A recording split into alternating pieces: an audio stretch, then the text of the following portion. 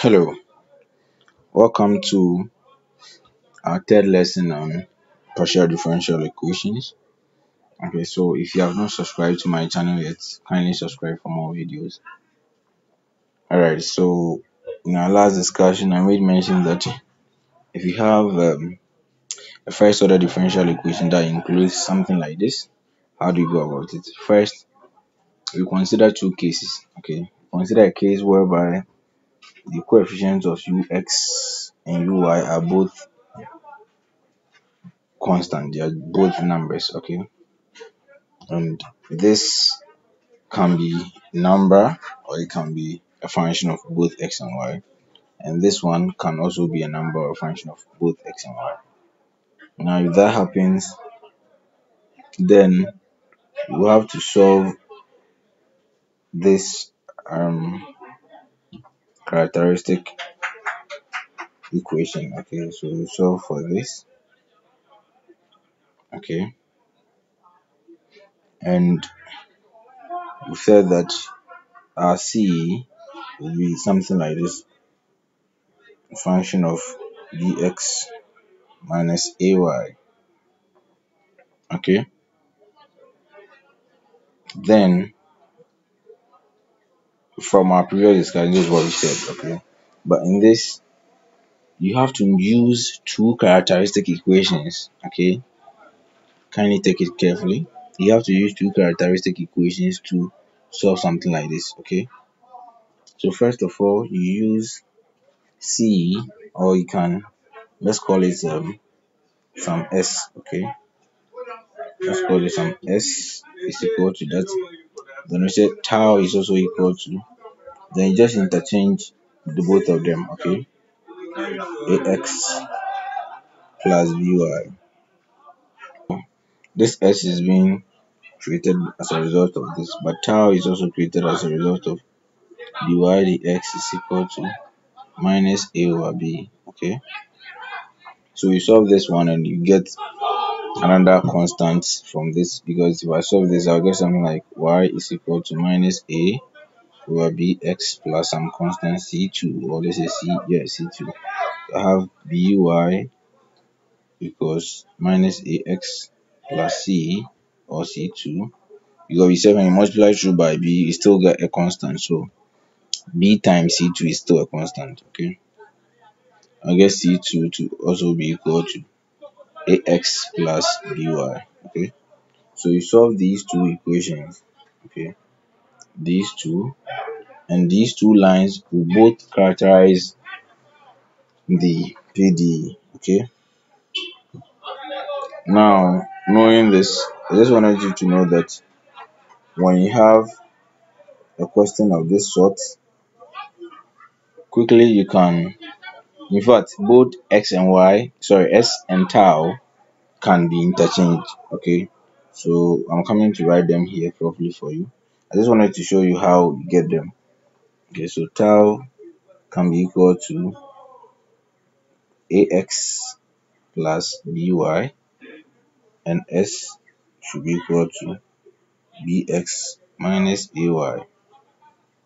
Okay, now with this, we solve for ux in terms of s and tau, or tau and s, and us is equal to du d tau times d tau, okay, dx plus du ds times ds dx. Okay, now this will give me the tau dx is what, a, and I get u tau.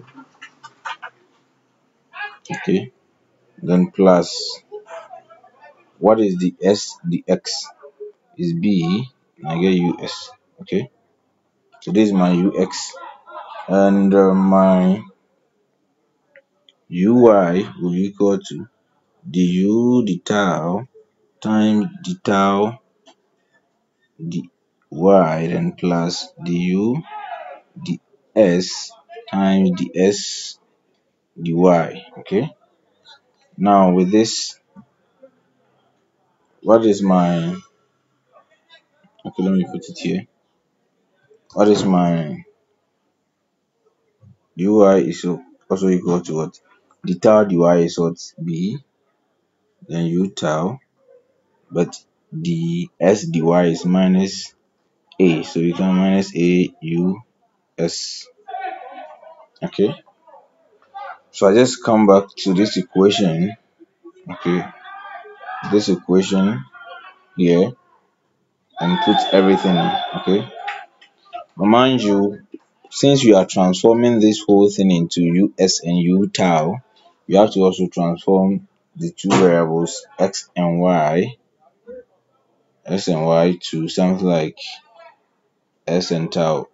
This doesn't necessarily mean that x is equal to tau. No, this is not what we mean. It means that you have to change whatever equation or function that you have to s and tau. Okay, all right, I'll show you the way to do it. Okay, now I have au. Let me write it well. So that aux plus buy plus c u equals f, or f of xy. Let me put it down. But since we are coming to write everything in terms of s and tau, we have to change the x and y to those variables as well. So I have a, then ux is what?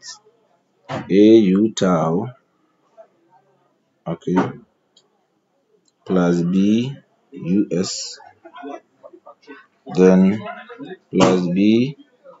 What is my ui? Ui is this, okay, b u tau minus a us plus cu should be equal to f of s tau. Okay, I'll show you the way to find x and y in terms of tau. Okay, in terms of tau and s. Okay, all right, let's try to simplify this. Okay, all right, so I have a squared u tau plus ab us plus b squared u tau minus ab us plus c u is equal to f of s tau. Let me call that one f. Now I have minus abus here plus abus. So I have a squared then plus b squared into bracket or u tau, because u tau is here, u tau is here, and plus cu should be equal to some f of s tau. Now this has turned to become a very simple ODE that we can solve. Okay, let's look at something. If we can solve this, the final answer will be in terms of what? Tau and s, then we transform them back to x and y. I want to show you how to change both x and y into tau and s. Okay, now I have my tau to be ax plus by, my s to be bx minus ay. Let me call these two equations 1 and 2. Okay, so the first one is equation 1, second one is equation 2. Now if I multiply a by equation 1, okay, this will imply that I'll get something like a tau. I'm saying first one is equation 1 to be equal to a squared x plus aby. Okay, and this will give me equation 3. Now if I multiply b to equation 2, sorry, this will give me bs equals b squared x minus aby. This will give me equation 4. Now if I add these two equations, equation 3 and equation 4, I'll get a tau plus bs equals a squared x plus b squared x. Then if I add this and this, I'll get 0. Okay, it means I'll get a tau plus bs equals a squared plus b squared, then into bracket x Now I can quickly find my x from this equation and say that my x is now equal to a tau plus bs all over a squared plus b squared. Now you can choose to keep this in your mind, or you can choose to chill this if you want. Always this will work. X is always a tau plus bs over a squared plus b squared. Or you can look at the equation that you will get from the question, then you solve it simultaneously for your x and y. Okay. Now if you do same for y, first we multiplied this equation 1 by a. If you want to find y, multiply equation 1 by b. Okay, so do it like this: b times equation 1. Okay, and you get a fifth equation, and a times equation 2. Okay, equation 2, and you get a sixth equation. Now after that, subtract them and you get something like this. Let me see, let me write it down here. Okay, if I do subtract them, I'll get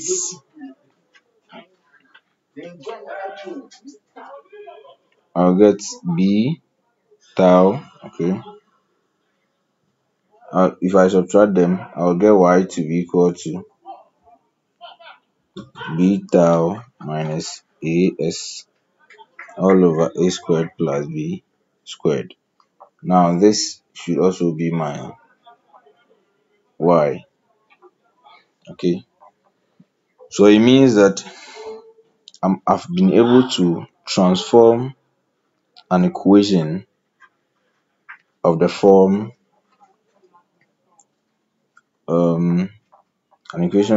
a squared, a ux plus b uy plus c of xy u equals f of xy.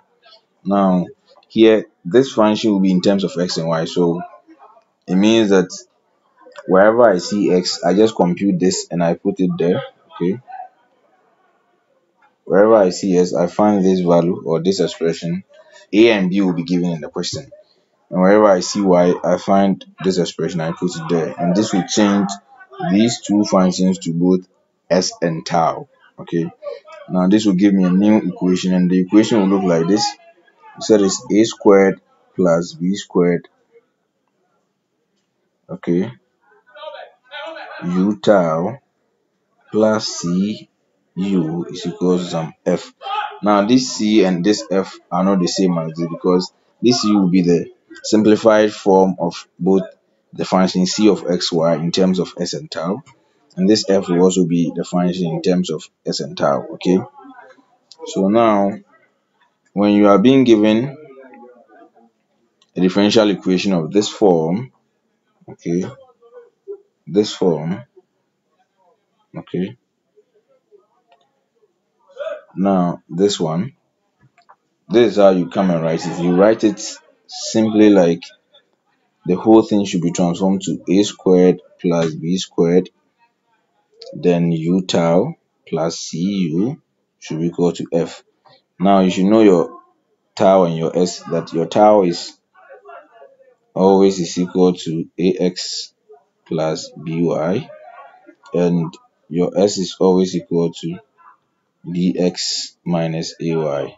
Okay, and you know that this is your x expression and this is your y expression. You substitute them in and you can solve your PDE. This is actually a general formula for, or a general solution to, any PDE of this form. Okay, now let's consider a case whereby you have a different form. Okay, what if you have something like a of xy, then ux plus b of xy, then uy, okay, plus c of xy, okay, then u equals an f of xy. This means that we have non-constant coefficients. Okay. So in our next discussion, we talk about that, and then we'll take a general example on both and solve them. Okay. All right. Thank you.